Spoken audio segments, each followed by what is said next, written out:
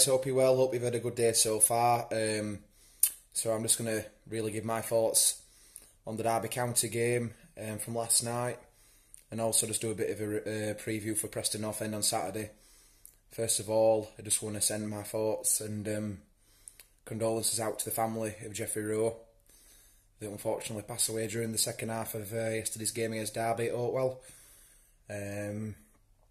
Could see what was going on really from the West Stand, and wasn't nice to watch. Obviously, you could see the paramedics and the first aiders and the stewards going up to him, and you always hope for the best, but when you look back to last season with Stephen Croft against Burton Albion,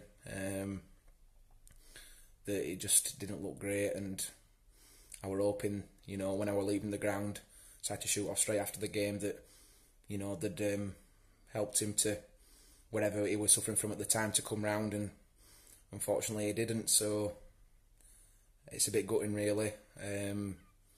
Shouldn't happen to anybody, no matter what team you support. You shouldn't have to not come home from watching your football team, and thoughts also go out to the fans that were stood round him, that were seeing it. And I hope on Saturday we can get 3 points for Jeffrey. So yeah, thoughts are out to him. It's pretty sad really. It puts football in perspective. It's only a sport at the end of the day, and it's only 90 minutes kicking a ball around. There's more important things in life, and I've seen a lot of people have been setting up just giving pages and fundraising pages for his family to help him wherever they can. I'm sure the club will support him through it, and yeah, it's rubbish really, isn't it? So yesterday's game, I thought we deserved the point, if I'm being honest. 1-0 up, we played really well to get in the lead. Really nice to see a score from a set piece. Alma with a really good header from close range. Hopefully that's the start of us being more threatening from set pieces, because I felt that that's a weak area that we have had until yesterday. In general, it looked like they'd been working on it, as Luke and James have said in the preview today for Preston.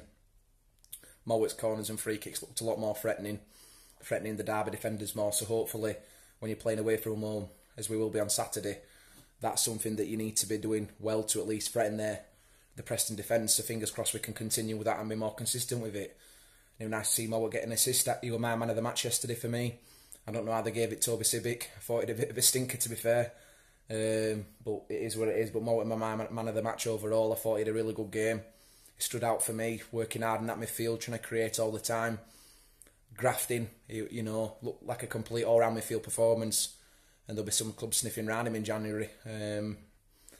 It's just the way that it is, isn't it? He's a good player, and when he plays the way that we know he can, he's a good player for this league. But I felt overall we played better.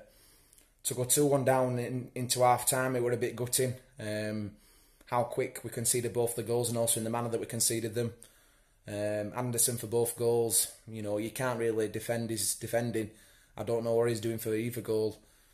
I think it was a combination of he thought that the keeper were going to come to get the first ball, and obviously the keeper's, it's just miscommunication. But it's the simple stuff. Sometimes get it into Rowe's head. I hope they do it on Saturday if that situation or similar arises again. But it is what it is. They're inexperienced lads. They're low on confidence. I think they're frightened of making mistakes, and when you're frightened of making mistakes, more mistakes happen. It is what it is. And the second goal, again, avoidable, messing about with the ball at the back, not getting rid of it, clearing his lines, we're too deep, letting Derby keep the ball, and then, again, it's a penalty. It's a soft penalty, but it is a penalty. You're making the referee, you're giving him a decision to make, and we know how shit they are at this level, and it is a penalty, so, there were no complaints for me. I was just really miffed at the way that we went behind.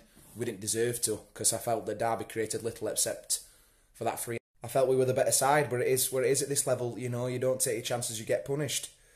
Woodrow in the first half hit the post. I think Bear had a great opportunity and he didn't get his shot away. Sibic had a good chance as well, so we could have been 2-0 up before they scored their first goal. But the lads battled back in the second half. I don't know what formation we were playing at times, but I think it was more of a case of getting the result, and the subs that came on I felt really had an impact on the game. I thought Malik Wilkes and Callum Styles did really well when they came on. They looked like a threat. Thomas as well were part of the second goal. For me, all them three should start on Saturday, just due to the pure impact that they had. We had more purpose, more urgency. We were spreading the ball quicker. I think before we went into a bit of a lull. Derby had a few good chances at 2-1 to make it 3. Collins has made a really good save from Wagon free kick, and they've had some really good opportunities as well, and they just haven't put it away. If I'm being honest about Derby, I didn't think they played the best. You could see their confidence was low. I'm not going to comment on the Tom Lawrence Mason Bennett situation. They shouldn't have played, in my opinion. If it were any two Barnsley players that had played yesterday, I would have been really miffed if that were Barnsley playing two lads that had been drink driving the week before.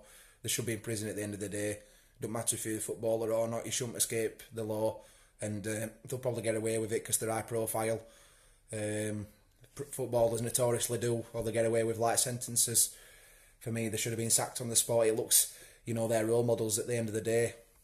There's young Derby fans that are looking up to them. They've got to lead by example. They're on enough money to be, why can't they pay for a taxi or just book an hotel for the night? There's no need for it, and they've left the captain, who was out probably, could have ended his career, Richard Keogh. They would have sat in the back, know what to do with it, and he's out for over a year. So bit shit really. Obviously there were some Derby fans singing the names, some Derby fans booing them. In my opinion, it's a bit of really bad decision by Mel Morris, the Derby owner, and Philip Cocu. It might come to bite them in the arse, but it doesn't concern me because I'm a Barnsley fan. That's just my opinion on it. Anyway, going back to the game, into the second half, I thought we played really well. I thought Wilkes offered us something different.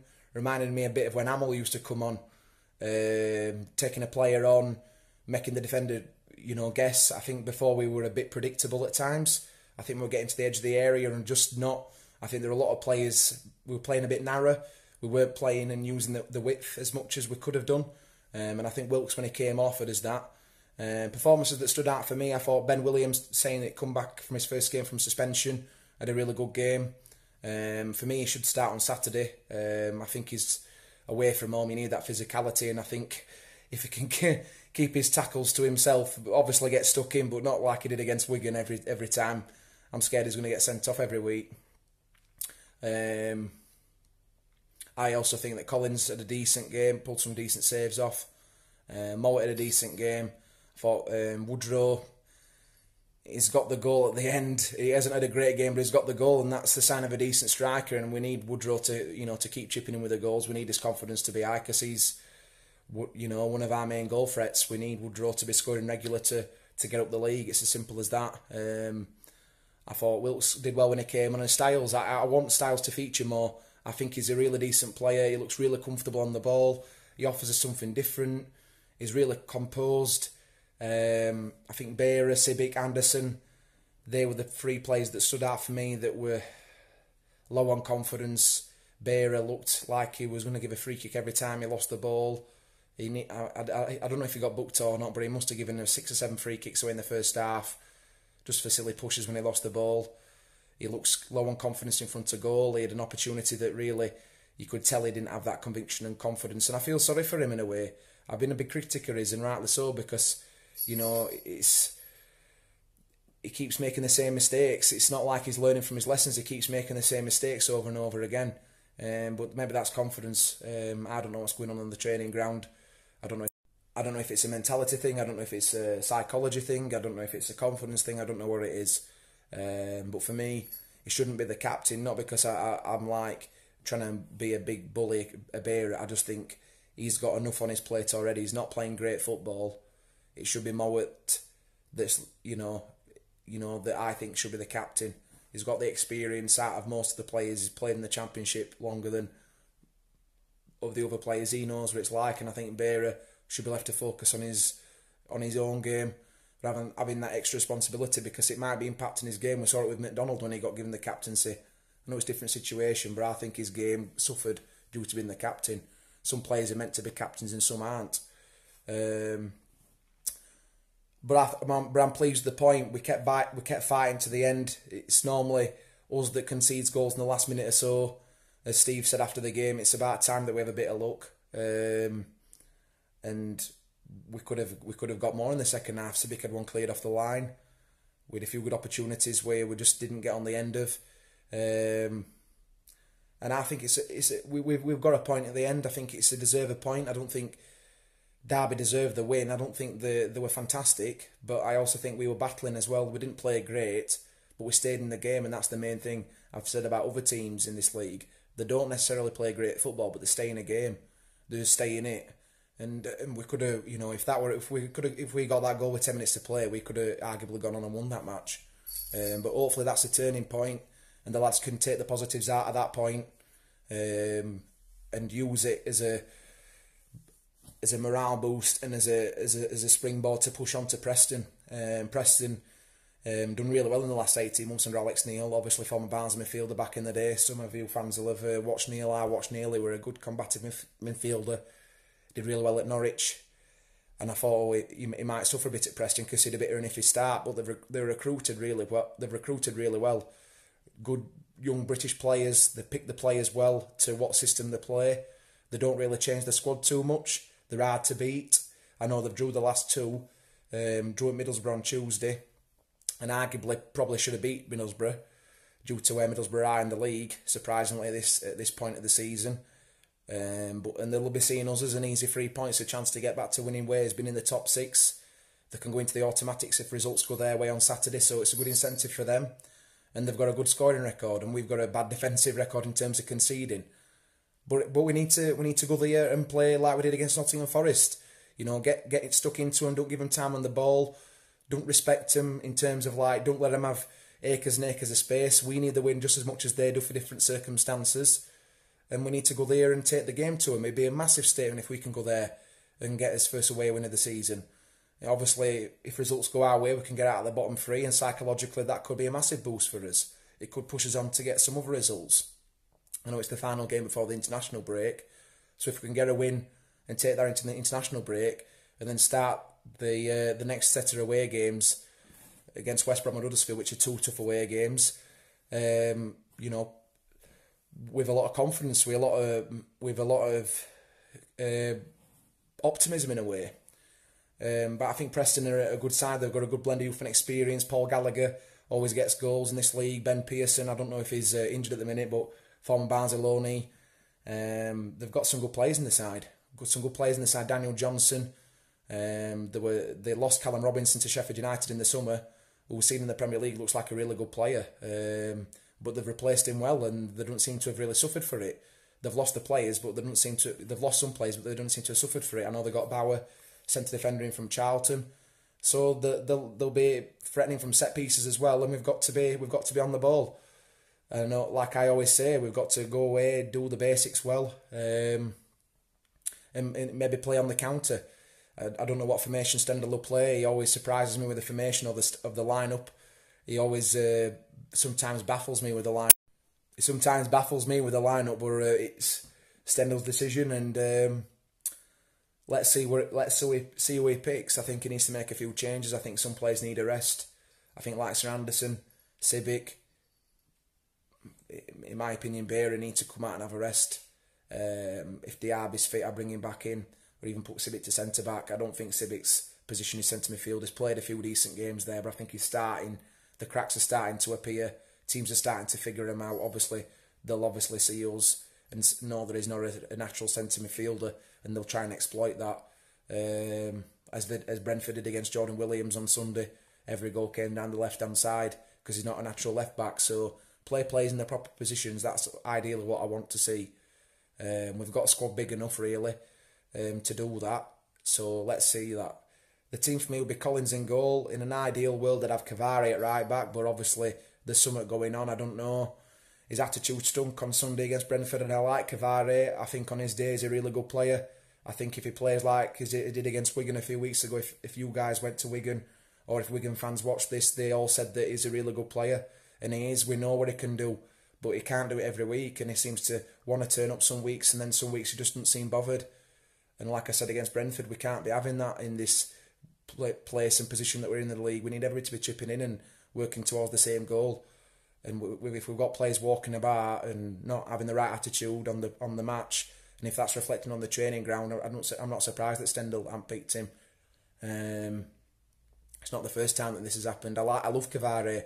I think he's a character that you need in the side sometimes, a bit of something different, bit of a cult figure in a way, but you know, if his attitude's not there, then you know, we can't be having it. So for me, it'd be Ben Williams at left back. I think he deserves to stay in with the way that he played on Wednesday, last night. For me, Halmer stays in and Diaby comes in if he's fit. I think Anderson needs a rest, or if not, Sibic goes to centre midfield, in my opinion. And at right back, I'd have. Jordan Williams hasn't been playing great, but I'd have Cavani, but I don't think he'll come in, so he'll probably have to be Williams. I think he needs to improve going forward. I think he gets to halfway and then loses a bit of confidence, and his passing hasn't been great. Like Steve said, he needs an arm around him. If he keeps having off games every week, his confidence is just going to keep dipping and dipping and dipping. He needs an arm around the shoulder. He needs support. Possibly put Jacob Brown at right wing back. I don't know. Maybe change it to 3-5-2. I don't know. That is an option. I don't know. In the midfield, I'd have Mowat. On the right, I would have Brown or Wilkes. I would have Thomas on the left to come back in. I thought he did okay when he came on. And I would have if Dougal's fit, I'd have Dougal either starting, sitting in front of the back four, where Sibic played the last game, or I'd have him on the bench to come on, because I think we need Dougal now. I think we've kind of done as a bit of a makeshift job whilst Dougal's been injured and he's played for the under-23s, and I know it's a step up to Championship football, but if he's available and he's fit, and he's match fit, get him in, get your best players in the best positions. Sooner rather than later, we need to be picking up points now. We don't want to be cut adrift. We still want to be we still want to be competing. I'd start Woodrow and I'd start Chaplin again. I thought Chaplin's really impressed me this season. He does a lot of the hard work off the ball, and I'd love to see him get another goal. So that'd be my side on Saturday. Score lineup. We're scoring goals, but we're conceding. I'm going to say 2-1 Barnsley. I'm 2-1 Barnsley, and I'm going to go Woodrow and Malik Wilkes. I think Wilkes needs to start off as something different, and that's the score prediction for me.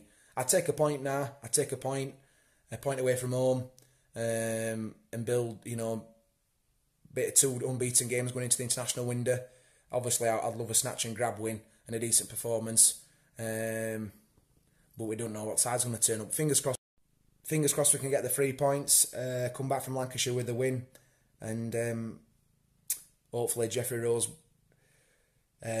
watching us on Saturday, and we can get him the win on Saturday, and the lads can get him the win, and I think it'd be really nice for us to get the 3 points and do it for Jeff, and also do it for Lewis Fowler as well, who sadly passed away the last few weeks. It's never nice when football fans from your own club pass away due to illness or sudden situations, and fingers crossed they're watching over us on Saturday, and the lads can get him the win. And let's do it for them. So thanks guys for watching. Hope you have a lovely rest of your week, and I'll see you on Saturday at Preston.